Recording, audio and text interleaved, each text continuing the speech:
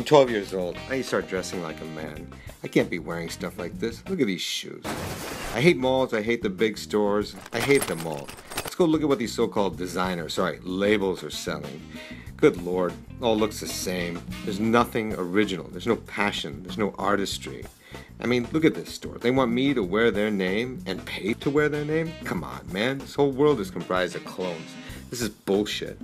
We could put a man on the moon, and yet there's no one that can create sexy, cool, stylish clothing?